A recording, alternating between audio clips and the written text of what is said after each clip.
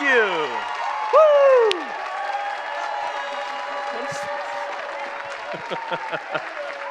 Thank you. Thank you so much. You guys, that's awesome and totally uncalled for, but so appreciated.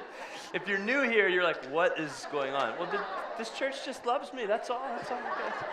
No, if you are new, I've been out for a bit dealing with some radiation therapy, 6 weeks of that, and so I'm grateful to be back. I really do feel like this past week, like God just gave me my strength back, gave me my energy back.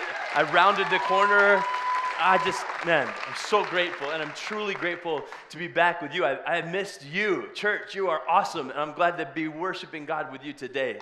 And I was thinking about this past week. It was one of those weeks where all of a sudden things come into focus, like what really matters kind of comes back into the center. And this past week, probably a lot of us did some thinking, and you know what? We really discovered again what matters most in this life. And what we discovered that matters most in this life this week is it too soon? Too soon? Right? We all found out what really matters in this world, that there are some things out there worth going and fighting for, and apparently that's one of them, right? And you know what else I discovered, though? Personally, I discovered, because look what I have in my garage. I'm rich, baby. I had 2 24-packs in my garage before the TP apocalypse hit the region. So listen, if you're desperate, $500. Make a deal. Anyway, it was, kind of joking aside, it was a week when all of a sudden there's a whole bunch going on in the news and things getting stirred up and people using words like pandemic and whatnot. And I want to just take a moment and just briefly address that. And here's what I would say in a summary. I'd say what we need to do is resist the hysteria and ramp up the hygiene. Like kind of if you summed it up, like that would be a good summary, right? Let's resist the hysteria, but let's also ramp up the hygiene. First of all, let's resist the hysteria. There's no need to be stirred up with a spirit of fear when the scripture says our Father has not given us a spirit of fear. So we resist hysteria. We don't need to go buy 10 pallets of toilet paper, people, right? We just don't need to, right? But we do appropriately ramp up the hygiene.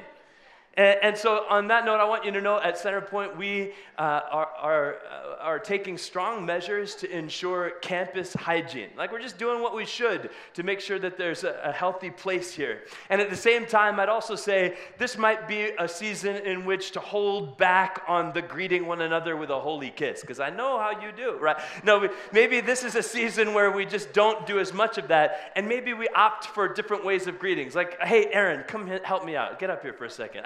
So I'm going to just show you some options, like some alternatives. This is, we can watch, no. We can do the elbow pop. Hey, you can do it either way, left, right. Or if you don't like the elbow pop, you can do the low 5 kick. Hey, man, what's going on? What's up? Hey, that's like corny if you start dancing. But so you could do that. Or if you don't even want to do any of those, you could just get your Asian on and just be like, yeah. You could do that too. But what that does, it sends a message, doesn't it? It sends a message. I don't want to touch you, but I do respect you, right? So anyway, thank you very much, Aaron. Yay. I know for some of us, we really don't care, and we're glad. We're like, right? But then there's others of us on the other end of the spectrum that would just right now prefer not as much contact, and it's fine. And just maybe choose some of those alternatives, and let's definitely resist the hysteria. Let's also ramp up the hygiene. But more than those two things, let's raise up the name of Jesus.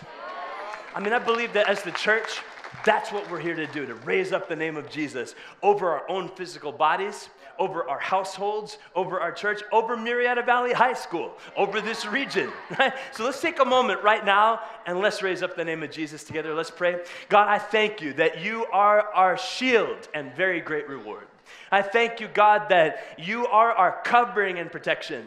And we declare the name of Jesus over our bodies, over our families, over our households, over our blood, over Murrieta Valley High School. We declare the name of Jesus. On the count of 3, I want you to just shout his name, Jesus. 1, 2, 3. Jesus! We declare your great name over our valley, and we trust in your protective hand. Thank you, Lord. In Jesus' name, amen. Amen. Amen. All right. Well, so I get to wrap up the series that we've been doing called The Pathway. And this is an important one, this series, because it's a little bit of a let's talk about how we do family together kind of a series. So we have this mission of loving and leading people to a life-changing connection with Christ. That's what we do. But within that, what we are engaging in is discipleship. And so what we've done is kind of step back and looked at the big picture and come to the conclusion that there's four main aspects of that discipleship pathway that we want to always be urging one another further along in. And so it's these four buckets, right, if you will. Worship, connect, serve, influence. Worship, connect, serve, influence. And as we are a church together, those are the things that comprise our discipleship pathway. So let me just kind of run it down with you in case you missed any one of the weeks. So the first part is worship. And that is not just about 22 minutes of songs on a Sunday morning. What it's about is it's about being the kind of people that are cultivating a lifestyle where we are on the lookout for an encounter with God at any moment, and where we are eager to live a lifestyle of putting God first and giving Him our adoration and our affection in every way that we can. That's what we're about. And also, when we're gathering together, going for it.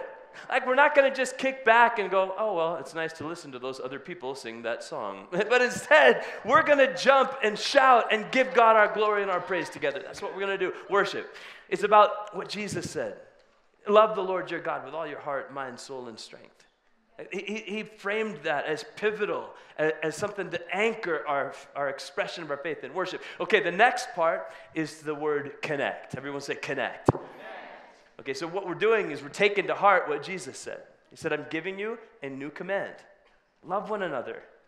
How are you going to do that if all you do is sit in rows, you know? There's got to be environments and opportunities where we're making circles with one another, where we're coming together and being in community and connecting. And so we make the challenge clear as often as we can. Get in a group to grow. Because when we connect, we are urging one another along. We are giving each other support and challenge and love and care all at the same time. And so if you haven't yet, be on the lookout for your opportunity to get in a group to grow. The third part of the pathway, it's serve. Everyone say serve. Serve. And you know what quickly comes to mind for me? It's just Jesus. All of a sudden, grabbing a towel and washing dusty feet. It was not a religious ceremony. It was just something that needed to be done.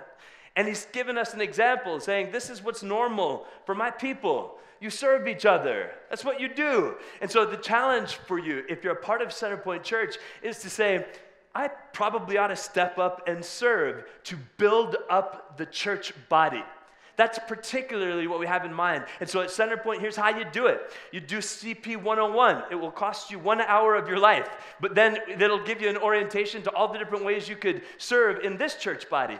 And if you are somebody who's been kicking back and letting everyone else carry all the weight, I want to push back on that a little bit, and I want to challenge you to take your step. And maybe you can only do one weekend a month or something like that, but do what you can to be a part of the movement of God in this church. But the final part of that pathway is influence.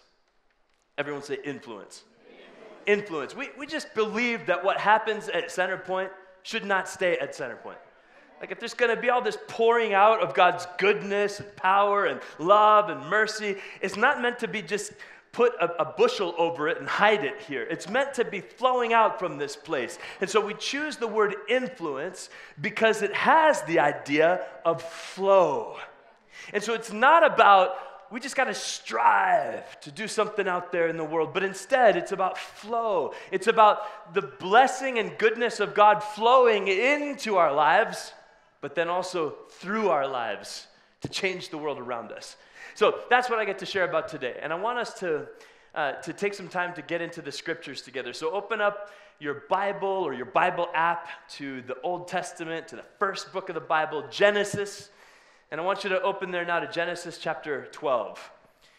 And as you're turning to Genesis chapter 12, when I think about the word influence, what I believe that God is looking for is for people like us who are growing in our own experience of encounter with God, so much so that we are more and more being filled by the flow of the blessing of God, and we recognize that it's not just about us getting blessed, but that it's about that blessing flowing into and then through our lives.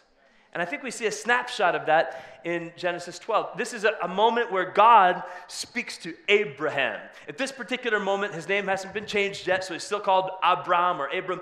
And it's this little moment, it's just a few verses, but it captures a picture that I think has something to do with you and me. Here's why. Abraham is the father of the Jewish people. Somebody say amen. We have spiritual ancestors, the Jewish people. Abraham is the father of the Jewish people. But Galatians 3:7 says that Abraham is actually the father of all who believe, talking about believing in the gospel of Jesus Christ. So let me just ask a little question right now. By way of a show of hands, how many of you are believers in Jesus? Okay, I thought there might be a few. So listen, what that means is that you are children of Abraham. Amen. And so Abraham is your legacy. Like the inheritance of Abraham is your inheritance. The legacy of Abraham is your legacy. And I want you to actually lay hold of that, grab hold of that. Just decide today, okay, then when I read the Bible about Abraham and how God worked in his life, that's a type and shadow forecasting the ways that God may want to work in my life too. Because my life is marked as one who is a child of Abraham under that same flow of God's blessing. Okay, so you got all of that in mind. Now let's jump into the scriptures, to Genesis chapter 12. This is God's word for you and me today. Genesis 12, verse 1. The Lord said to Abram, "Go from your country, your people, and your father's household to the land I will show you. I will make you into a great nation, and I will bless you. I will make your name great, and you will be a blessing. I will bless those who bless you, and whoever curses you I will curse, and all peoples on earth will be blessed through you." So Abram went as the Lord had told him, and Lot went with him. Abram was 75 years old when he set out from Haran. He took his wife Sarai, his nephew Lot, all the possessions they'd accumulated, the people they'd acquired in Haran. They set out for the land of Canaan, and they arrived there. Big picture, what we're looking at is the story of the people of God, the moving into the promised land. And that in and of itself is a picture of really the kind of thing that is meant to be on our minds for our lives as well. A movement into what God has for us that we haven't attained yet. A movement into an experience of the promises of God and living in that promised land, so to speak, where we're following God into his greatest blessing in our lives. But here's what I recognize, that blessing that ultimately is going to be a flow or an influence of the blessing of God that changes the world, it requires movement. Go back with me for just a minute and trace this out. In verse 1, this is what we read. Actually, I want you to read it out loud with me. Ready? Go. The Lord had said to Abram, "Go from your country, your people, and your father's household to the land I will show you." There is a sense in which for influence to occur, movement is required. Influence won't happen through passivity. There's got to be a responsiveness. It's clear, right? God moves first in this moment. God moves first, and the way God moves is by speaking. God moves by saying, "Abram, I want you to go." God moves first, and then it's time for Abram to move. And this is, in a sense, the message that I came to bring to you today. I want you to embrace a resolve about what we're seeing in the scriptures. And it pertains to influence and what is required of you and me. And the resolve is simply this, that I resolve to embrace the movement that influence requires. God moves, and I move. God moves, and I move. I want you to just say, God moves, I move. Say it again. God moves, I move. God moves, I move. God moves, I move. And I think what we're seeing in this scripture is a picture of something that you and I need to step more into the reality of.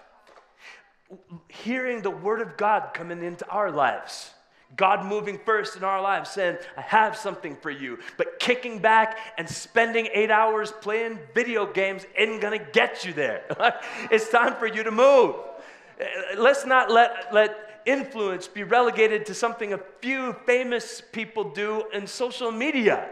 Like, let's be the people who are moving with our God moving in us, bringing something good into this world through our willingness to show up. You know what? I asked you before, how many of you are believers in Jesus? And most of us raised our hands. And so since you're a believer in Jesus, let me just remind you of what Jesus prayed for. Jesus is with his disciples near the end of his journey on this earth. And in the end of the Gospel of John, there's this moment where Jesus kind of steps aside, apparently, from the disciples and just begins praying. And he's praying, God, give them all of your glory, you know? And then he says this one thing. I can just imagine Jesus out maybe in the Garden of Gethsemane, surrounded by some olive trees and just praying. And what he says in John 17:18 is this. He says, Father, just as you sent me into the world, I've sent them into the world. And you know who he's thinking about? You. He's thinking about his church, you and me. And what he envisioned is that we would be people who recognize that we have an assignment from heaven to go into this world with the power of the love of God and to make it better. To take the power and love of God and that it would flow into our lives and then through our lives to change this planet for the glory of God. That's really what Jesus envisioned. He said, as the Father sends me, John 20:21, as the Father sends me, so I send you, right? He has this vision of who you and I are as people who are empowered by his presence and on assignment to be light, to be salt, to be the ones who would bring the fire. That's what you're made for. To be the kind of people who are alive with the blessing of God in your life, and then you carry it and let it flow through you to a world around you that is definitely in need. And this is a beautiful thing that I see in the scriptures, and I want to make sure I catch it, right? So verse 1 again, it said, the Lord said to Abram, go from your country, your people, and your father's household to the land I will show you. I've got to pause here and just say this. To truly step into influence, movement is required. And it probably looks like moving in ways that are unfamiliar. Maybe ways that take you out of just being comfy and cozy where you were. I mean, that's what I see taking place here at the essence of it, is a movement into a place that you don't even have sureness or certainty of how it's even going to work out yet, but you go. And you go knowing that you've got a faithful God who's got a good plan to bring his blessing through your life. But keep reading. Verse 2, it says, I will, this is God speaking, to your spiritual forefather, about the kind of legacy that you should also anticipate. I will make you into a great nation. I will bless you. I will make your name great. You will be a blessing. And what I love about this is it's in just a few simple phrases. It reflects the kind of engagement God wants to have with us as his people. Like, he has an eager desire to come into your life and actually raise you up with his love and his mercy and his power and his blessing, so much so that it would be said of you as well, I'm making your name great. I care about you that much, because he really is a good dad. And it's God expressing that is his desire, in fact, is to work in your life, to raise you up out of where you've been stuck, to set you free from what you've been imprisoned with, and to fill you with such a fragrance of heaven that you become the aroma everywhere of Christ to the world around you. Like, this is the desire of God, to move in you, but not only for your sake, for the sake of the world that needs his touch flowing through you. But it's not either or, it's both and. It's God moving in you to bless you And he says it to Abram, I will bless you. And that is not illegal to desire or anticipate. It's good. But we don't stop there and settle for just, yay, more blessing for me. We move to where God always wants us to move to. Looking, on the lookout for how we can be a blessing as we've been blessed. And so we embrace that movement. God moves, I move. God moves, I move. And we watch the blessing flow as we do. So I want to just share some convictions with you. And I penned this down just as a simple declaration of what I hope that we would embrace together as a kind of a resolve about this whole thing. And I want you to just say this out loud with me. These are words that I wrote that I hope that you'll get your heart around. And would you just say it with me one time right now? Out loud, ready, go. I've been blessed to be a blessing. God's love will flow through my church to bless a hurting and lost world, and I will be a part of it. I pursued the experience of God's blessing flowing into my life and then through my life. I want God's blessing for others to flow through me. Come on, somebody say amen. Don't you want that? Don't you want that? Like, that's a declaration that you can make, and it creates a sense of anticipation for what God can do through a yielded life. And I hope that all of us would be living yielded lives that God can move through, and then move in and then through. And so at Centerpoint, we lately have been referring to this idea of influence in terms of application with the simple phrase, CP, go.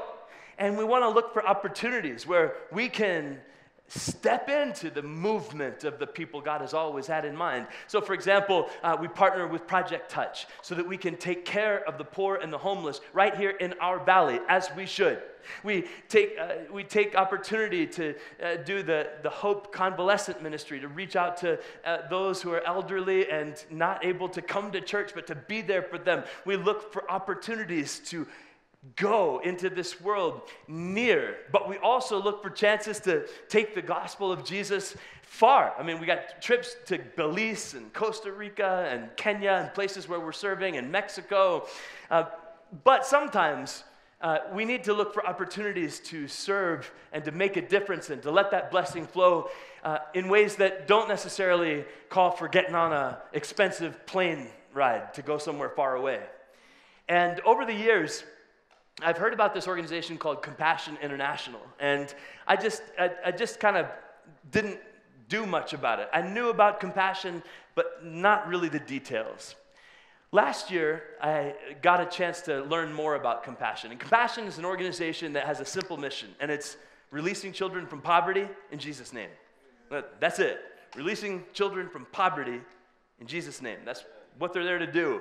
And what they do is they are all around the world in third world countries looking in particular to partner with local churches. That's their model. Find a local Jesus proclaiming church and let that local church identify the at-risk poor children, and then form a partnership with people like us over here that might be able to help, and create a sponsorship that allows children to be released from poverty, children that otherwise wouldn't do very well. So I had a chance in November last year to go to Thailand on a short missions trip with Compassion International. And so got to see up close and personal what Compassion does. And so we would go to village after village after village where they had a compassion program, and it would be a local church that was thriving, proclaiming Jesus, and with the church, they would form a child development center.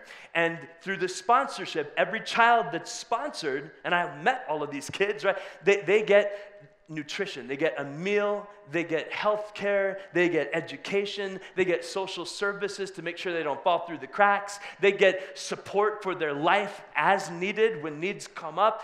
And I watched it just time and time again in all of these villages, like these kids that are getting raised up. And just because of where they happen to have been born, they got a tougher start than a lot of us. But this organization comes in and allows there to be a lift that's pretty amazing. So there's this one village we went to where I met this little girl named Yuba. And Yuba's sponsored by a family in Oklahoma. But we actually got to get to know her, and then we got to go to her home.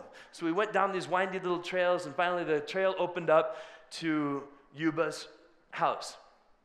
And when we got there, I just have to tell you, like, I just kind of stood back for a minute and just looked at her home and thought, man, that's kind of rough. That's a lot different than the house that you and me probably live in, right? So I remember going over to her little house here and had to kind of climb up a ladder to get in. And as I walked into the house, it's 3 bedrooms. It's probably about 500, 600 square feet or so. 3 rooms, and 14 family members live there. And there's no couches, there's no chairs, there's no tables, there's just no room for any of that. There's a little open room with a straw mat to just sit in a circle on. And so I just sat there with Yuba and her father and her mother and had a little conversation. And through the translator, I asked the father, how can I pray for you, sir? And he said, please pray for me to find work. He's in construction. And if there's nothing to build, he doesn't earn his $3 a day. $3 a day. For heading out and building stuff. I mean, it's rough. But I noticed in their little house, on this wall there was a calendar. That was the only thing in there. There's just one light bulb kind of hanging on a wire and a calendar. And on this wall there was a little photograph. And I said, who is that? What's that? And her eyes lit up, and she went, and Yuba got the picture off the wall, and she said, this is my family, my sponsor family. And it was this family in Oklahoma, whose picture is up on the wall in that little village in Thailand. And it was the only thing on the wall except for the calendar. And her eyes lit up, and her father's eyes lit up. And he said, thank God for that family. Because of them, my daughter gets to eat. When you hear something like that from a father sitting with that dad and his daughter, it messes with you. It messed with me.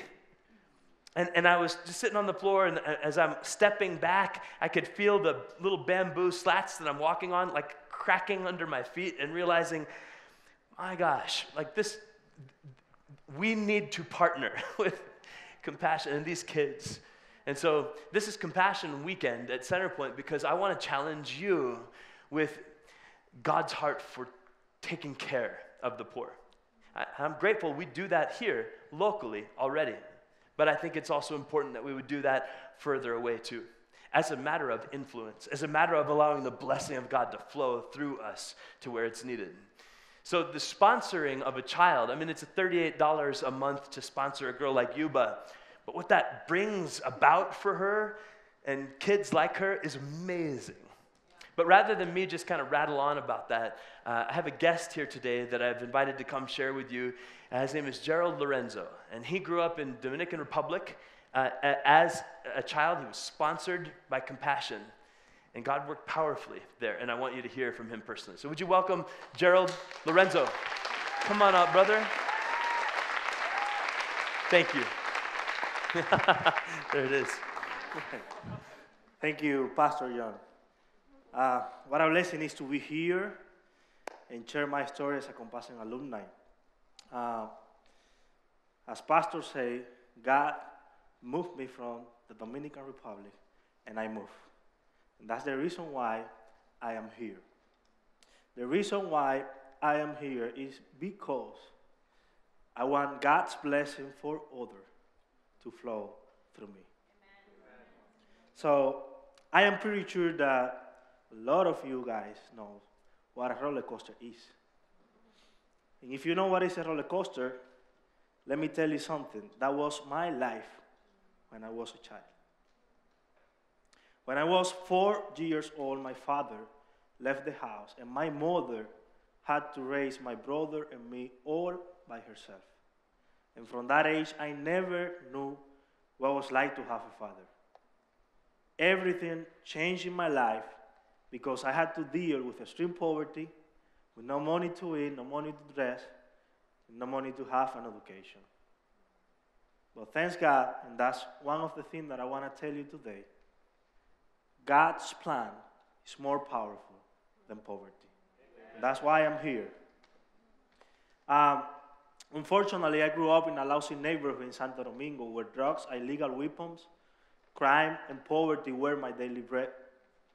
Um, During my childhood, I saw how the traffickers were selling drugs in the corner by my house. Do not having a father, it is hard. But it is hardest when you don't mean anything to your father. I remember that my father, he never called me to say happy birthday. He was a police officer, and he never had time for me. I remember one day, it was a raining day. I was supposed to go to my school, but I called my father, and he asked me to pass by the police station to get some money to buy food. And after 14 attempts, he asked me to pass by the police station to get some money. And when I got to the police station, my father wasn't there. So I was waiting my father from 7 a.m. to 5 p.m., and he never showed up. I don't know if you can imagine a child, 11 years old, waiting for his father in a police station. That was me. One of my dad's co-workers, he saw me sitting there, and he decided to call my father.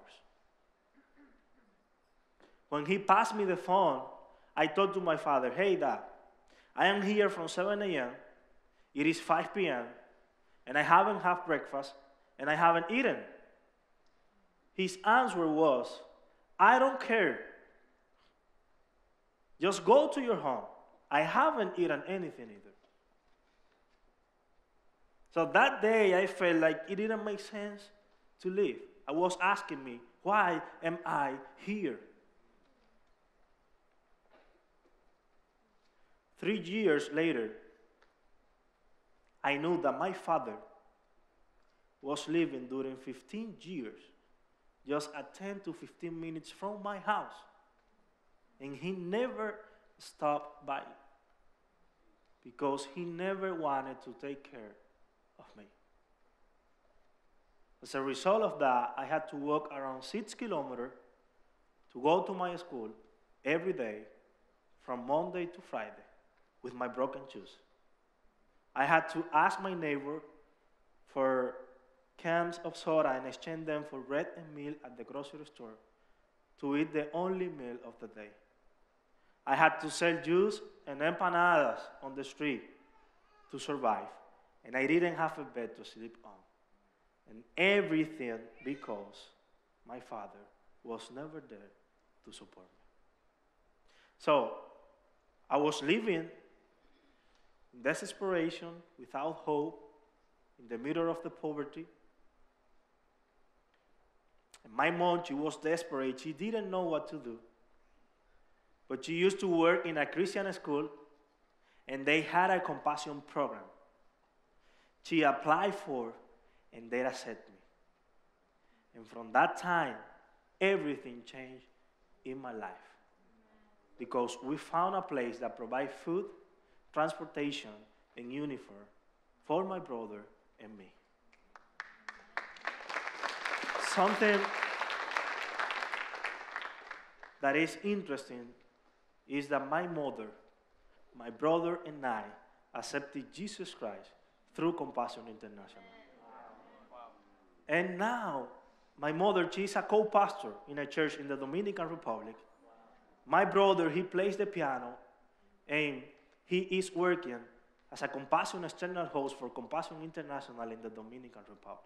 Wow. My first bed was gifted by Compassion when I was 12 years old, and that was the first time that I was able to sleep on a bed. My family, we are a great example that a whole family can be changed just sponsoring a child. My sponsor, Brian Wilson, I never met my sponsor. I never met him. I just know that he is from London, United Kingdom. But through the letters, we created a bond of a father and son that I never knew before. And when my father didn't call me to say happy birthday, I was receiving a letter from him telling me, Gerald, we are here in London, my family and I, and we want to wish you the best of the birthday. And you are important for us. Let me tell you something. To have Jesus in my life changed everything until today. And thanks God that one day a man decided to influence in my life. I am here today. What is happening now is that my life is not a roller coaster anymore. I am married to a beautiful girl from the DR. And there is an important part of our life, and it's our first baby girl, Valerie. She is 10 months. But as I mentioned before, thanks that one day a man from London, United Kingdom, decided to influence in my life, I'm not going to repeat the same story as my father. Because one day, a man decided to raise his hand and say, I want to sponsor Gerald Lorenzo from the DR.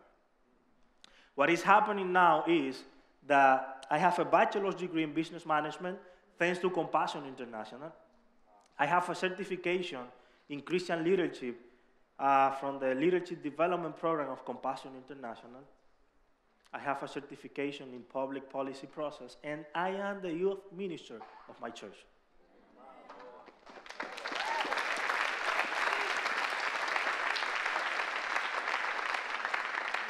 The next photo that you will see is about my mother. Last year, she was diagnosed with something called Chiari malformation type 2. This is a small tumor in the spinal cord. We were trying to find a doctor in the DR, but we didn't find a doctor there. So she came here to the United States. We went to a hospital in Miami, and the doctor said, hey, we can perform the surgery for her, but the cost is $50,000. 2 weeks after, I received a call from a girl, and she told me, hey, Gerald, how are you? And I said, I'm good. She said, it's New York, Vargas. And I say, oh, hi, how are you? And she said, I'm calling you because I am here with your mom, and I want to tell you that your mom is in God's hand. And I say, yes, thank you.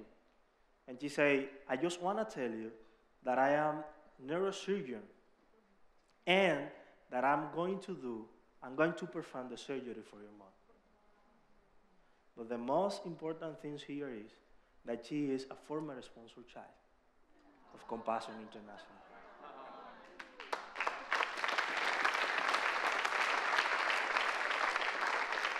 So, that's awesome. This surgery was scheduled to take 7 hours and just took 3 hours. And she said, I don't know what happened, but when we started to perform the surgery for your mom, she started to sing, and when we finished the surgery, he continued singing and glorifying the name of God.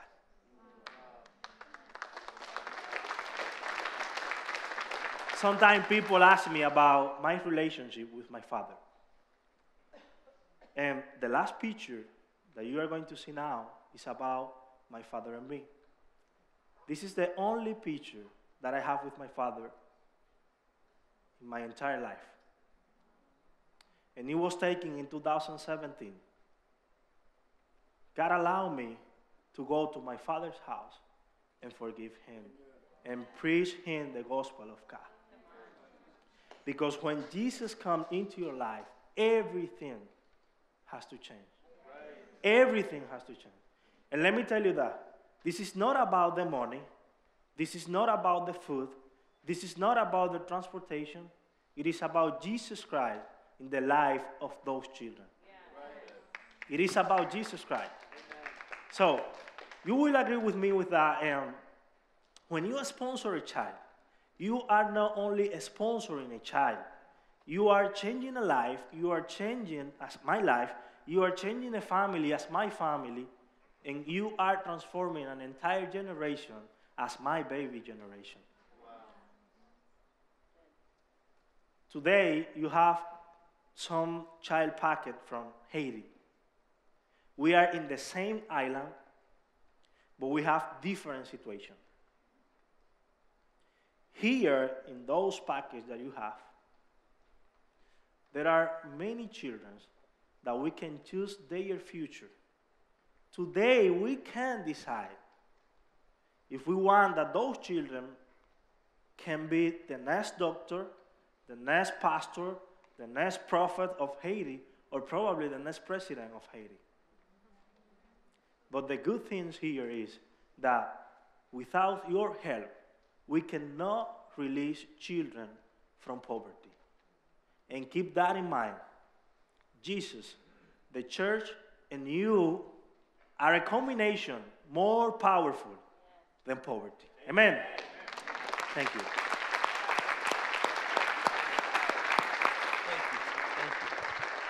Wow. So here's what I'd like to ask you to do. On the floor, underneath every third chair or so, there should be a packet like this. And I'd like to ask you to grab that right now. Hopefully there are still enough.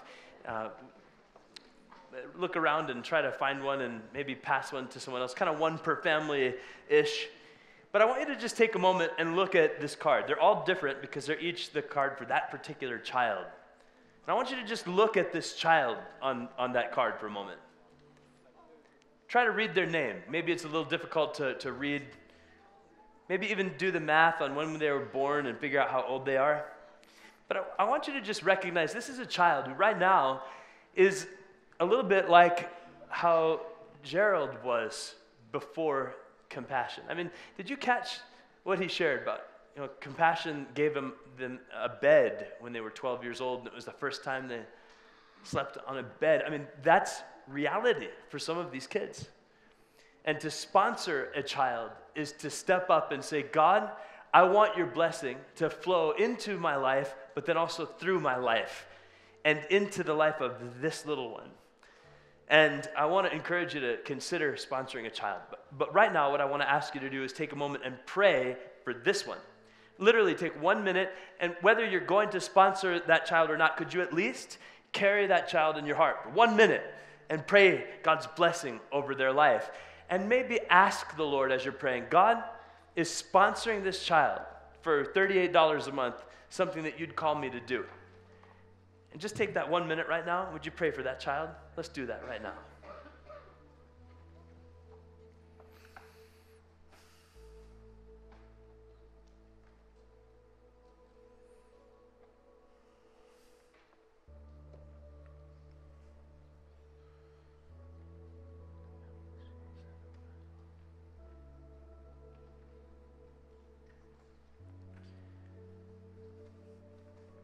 God, thank you for every measure of blessing that you've allowed to flow into our lives. And God, we get it. When you bless us, it's because you're a good dad and you want us to be blessed, but it's also because you desire to see us be a blessing. Lord, I pray that you would personally, God, allow some of us to either feel that sense of stirring to sponsor this child or not. And that we'd know what to do because you are moving in us. And that God, as you move, we would then move. In Jesus' name, amen.